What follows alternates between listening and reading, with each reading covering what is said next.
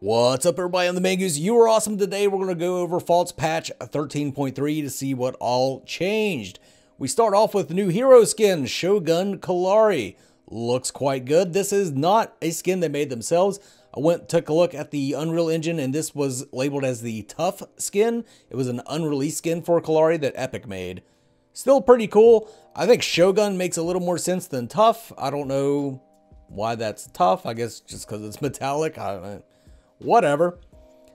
Got a lot of new ward skins. If you're into ward skins, I'm not. I personally don't give two shits what my ward looks like as long as it pings when people come through. And it does. So if you're into collections and you just want to have everything like a Pokemon trainer, then yeah, ward skins. There you go. Two new items coming to the game. Got the Ring of Rejuvenation, unique passive heal for 8% of your maximum health over 4 seconds after being affected by hard crowd control. Unique passive, 25% endurance. That's CC duration. You get CC'd for less time. 450 HP, 50 energy armor, 10 CDR, and it costs 2,800 gold. Now, this gives you another option for energy armor whenever you're building into green. Before, you always had to go with Unicorn Mantle. It's called Unyielding Mantle. I call it Unicorn Mantle. Just deal with it. And it's pretty nice. See, Unyielding Mantle, you could activate it to prevent yourself from getting CC'd at all. This gives you an option that's a little easier to use. You get that heal whenever you do receive hard CC. So it only works on stuns and such. It doesn't work, or stuns, or what do they call them? Suppressions or whatever. So it doesn't work on slows, but pretty good item. Nice to see another option to build into for energy armor. And then another energy armor item, Fountain of Invigoration. This has a unique passive, increase all healing received by 30%. This includes self-healing, lifesteal, and health regen like Chimera has. You get 450 HP, 1.5 health regen, so it buffs itself. 50 energy armor, 10 CDR, and it also costs 2,800 gold. I like seeing this. I like seeing more options. Everybody just pretty much uses the same builds. It's like Bale Armor, Unyielding Mantle is what you go for late game armor on anything that you're building green on. This gives you a few more options. Now let's see some more physical options too. That would be nice to see. Optimization bug fixes. Speaking of the Unicorn Mantle, fix an issue causing the active being unable to be used while under the effects of crowd control. So you were supposed to be able to use this to break CC, but you weren't able to before.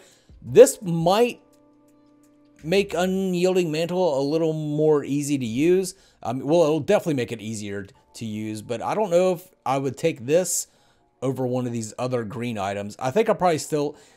That's unfortunate. I think I'll still stick with Unicorn Mantle over these two new green items, even though they're going to be the new hotness.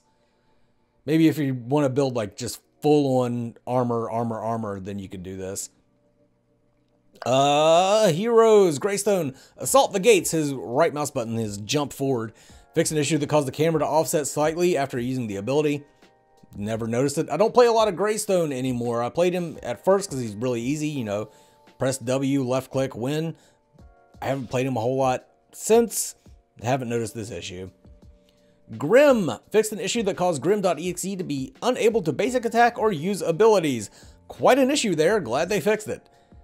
Deflect.exe, that's his shield that he can activate to block an ability. Fixed an issue causing the ability to not reduce the cooldown of Blast.exe, his Q, the thing you throw out there and it displaces people, when successfully blocking an ability. So it used to be, well, it's supposed to work. If you block an ability with his deflection shield, it would lower his cooldowns, and I guess it wasn't lowering the Q. Now it does. Good stuff. Morigesh, Festering Toxins. This is her passive. They added passives to all the heroes in Fault. Hers is every time she just deals damage, she puts a dot on you, which she's not overpowered. You think you hear that and you think, oh God, Morigesh must be crazy. But she hasn't been overpowered. With the changes, maybe she will be now. Fix an issue causing the ability to not scale properly with levels. So apparently it wasn't scaling properly. I don't know if it was scaling too much or not enough. If it was not enough and they fixed it and brought it back online, she might be a lot more dangerous to deal with now and be a big old pain in my ass again. And they fixed some description errors. Who cares? Muriel, Consecrated Ground, that's her bubble shield. Fixed an issue causing the second shield to sometimes be larger than it should. So in Fault, when you throw the shield, they get a shield in the bubble, and then when the bubble pops, they get another shield. And I guess the second one was a little too big. Her shields really are pretty effective, especially early game. I really don't play a lot of Muriel. I didn't play her in Paragon. I don't play her in Predecessor, Overprime, or Fault. She just never has really appealed to me. I am a support main, but just Muriel just has never done it for me. Maybe I'll try her out now. I mean, this isn't something that would lead me to try her out, but I should just learn Muriel just for the sake of learning Muriel. Their CDR formula, they're adjusting the cooldown reduction formula. I don't understand all this math shit or what any of this means, but hopefully it'll be better for the game. Favor mini rework. The current favor system's value is increasing exponential. Let me try that again. The current favor system's value is increasing exponentially with the amount of completed items the player has, leading to the system feeling underwhelming in the early game and spiking too hard on certain roles later into the game. To fix this issue, we're moving to a more linear system that should give the player the same amount of stats no matter what time it is in the game. Being able to use favor leads without items should also increase the importance of getting Raptor early, as the favor given to each ally can be used immediately to affect their power level in the game. So currently the favor system is, Fault is a very snowbally game, and the favor system contributes quite a bit to that. You don't feel the effects of favor early on, but once the enemy team gets Raptor a couple times and you didn't, you feel it pretty hard. It doesn't matter how much you farmed up and how many items you have. If the enemy carry has a lot more favor than you, they're going to be competitive or maybe even better than you. And yeah, it's led to Fault being very snowbally. Hopefully this favor rework will help out a little bit. So now the favor, it used to be certain items would give you, like, maybe you get attack speed, maybe you get attack power, maybe you get health, whatever. Now it just all favor gives the same thing, and you get it every time. So blue aspect, 2.5 energy power, red aspect, 1.5 physical power, white aspect, 1 CDR. I can see that becoming a problem real quick if the support gets just crazy CDR. Green aspect, 20 health, purple aspect, +1 physical pin. I don't know how I feel like about that, because that kind of dissuades energy damage. Anybody who uses energy damage from taking a purple aspect, which I don't ever take purple aspect anyway. I think I've taken it once on the jungle for the ability to pass through minions to make it easier to gank. Purple aspect still not used a whole lot. And obtaining favor. Raptor now grants 3 favor to the entire team when slain. It used to be you would have to be somewhere in the pit. Prime Heal, and it used to be, I think it was 2 favor before. Prime Helix now grants 2 favor to the entire team when slain. I think it used to be 1. First turret will now grant 1 favor to the entire team when destroyed. 5 kills, assists on the enemy heroes will grant 1 favor. Killing 25 minions will grant 1 favor. I don't quite know how I feel about this. I liked that the Raptors was a team-wide event. Like, offlaner needed to rotate over and help the team take the Raptors. Now he doesn't need to rotate, or he or she, whoever you're playing. They can just stay in off lane and they'll still get favor from the Raptor kill. On the other side, it did feel bad if you were running interference for your team. If you were up far ahead and pushing forward and getting the enemy team to focus on you instead of going to that Raptor pit, and your team would get the Raptors, they would all get that favor. You wouldn't get nothing because you weren't close to the Raptor pit, even though technically you were helping secure that Raptor kill or prime kill or what have you. So some ups and downs to this. I think there's probably more positives than negatives with this change. Shrines. All shrine buff durations reduced from 90 to 60 seconds. And the gold shrine, the gold per minion reduced from 15 to 10. Green shrine, base health regen increased from 1.5 to 2, but health regen per minute reduced from 0.25 to 0.20. I don't understand. Base mana regen reduced from 2.5 to 1. Mana regen per minute reduced from 0.20 to 0.10. Okay, so yeah, it's just a reduction across the board for the green shrine and just a reduction to the buffs across the board for all the shrines. This is a good change. The shrines are whoever can get the shrines in lane is who dominates that lane. You have the 2 blue buffs on either side of mid lane. If one mid laner can secure both blue buffs, or your jungler secures one blue buff, you secure the other blue buff, you just dominate your lane because you get increased XP, and that leads you to snowballing, and out leveling people in Fault is a big deal. You get a lot of stats from leveling, so you end up just dominating your lane if you get that first buff. Same with green buff. You get green buff in the off lane, you're going to dominate the off lane because you have all that health regen. You could and mana regen. You can spam abilities to harass the enemy off laner, and all the while regenning health. So the shrines, I think, are a little too strong right now. Hopefully this brings them back in line so they're not as effective. You do want to be rewarded for going out of your way to take these shrines. It takes a lot to bring these shrines down. It's not like the old river buffs where you just 3 shots and they're done. You actually have to put some time in and effort into taking these shrines. So you do need to feel rewarded for that, but I think the reward was a little too much. Hopefully this helps out.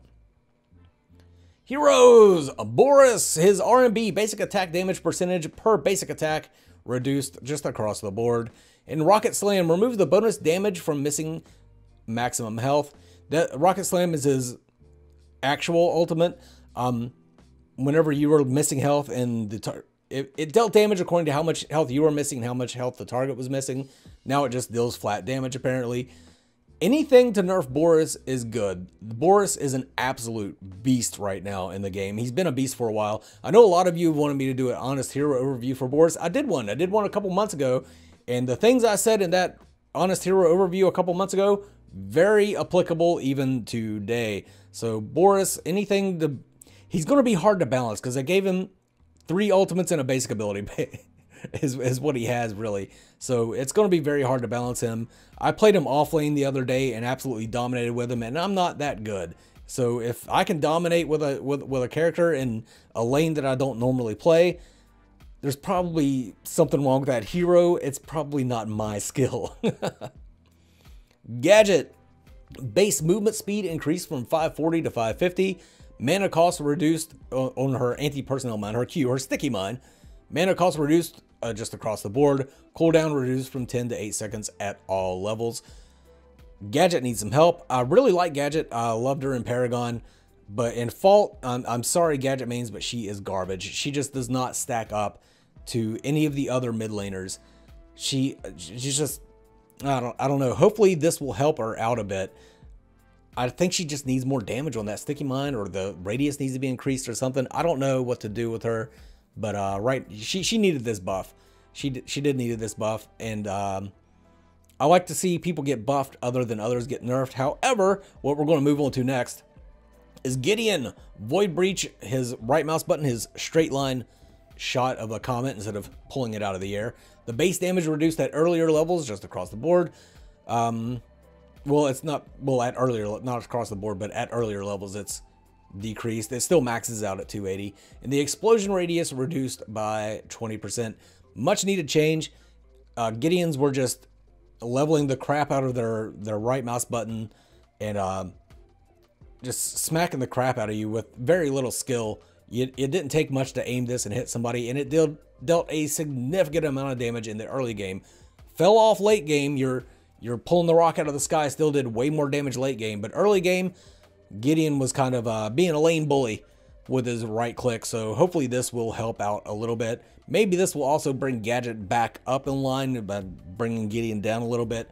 Belica is still head and shoulders above any other mid laner as far as I'm concerned. So kind of surprised that I didn't see any changes to Belica.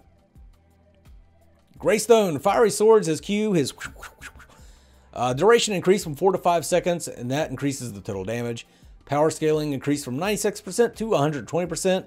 Assault the Gates is R&B. His jump adjusted the leap so that Greystone can now vault over more terrain.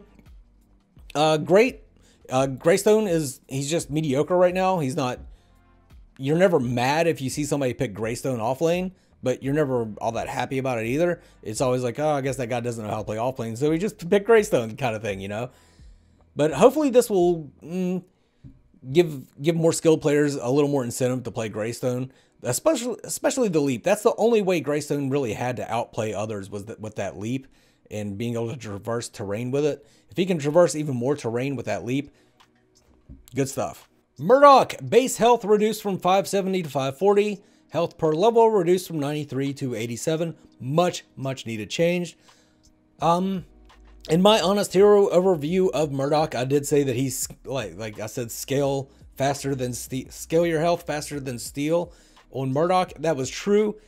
Murdoch, for whatever reason, had a ton of health, made him a little bit better than other carries, and really nice to see them addressing this and fixing it. Maybe Sparrow and Twin Blast and Grim can get a little more time to shine now. In Judgment of the Law, his passive, his wee-woos that make him run faster towards low health enemies. The radius has been changed to just 6,000 at all ranks, so whatever. Narbash, Song of My People is E, his speed boost. Mana cost increased from whatever. It just increased across the board. This is probably a good fix. You really haven't had to manage your mana all that much with Narbash, and I think that's a mechanic that should be in play for a support. You need to be able to have to keep your eye on your mana, and you didn't have to do that with Narbash so much. So now this will help out with that a little bit. I like the change. Steel, his shield bash, which is his bonk, base damage increased just across the board. Energy power scaling increased from 30% to 60%. So great change. This is going to make him a little more fun to play, I think. You can like build an all energy power steel and just blast people with his ultimate, and then a bull rush, and then a bonk. It's gonna be a lot of fun. It's gonna be a lot of fun. And his shield crash, the base damage for that has also been increased across the board, so that adds to it now. So you got the option of building steel real tanky, or you can just go full ability damage steel and smack people around. Twin Blast, his ventilate, his ultimate ability, second attack damage percentage reduced from whatever. I don't know why they had to nerf Twin Blast. I don't see a lot of them. Maybe because I'm at lower levels of the gameplay. Maybe at higher levels, Twin Blast was wrecking. But whatever. I don't really see this being a huge change to Twin Blast. But yeah, that's it for all the Fault patch notes. I hope you guys enjoyed it. If you did, hit that like button, subscribe if you haven't already. But for now, this is the Mangoose signing off. You guys have a good one. Mangoose!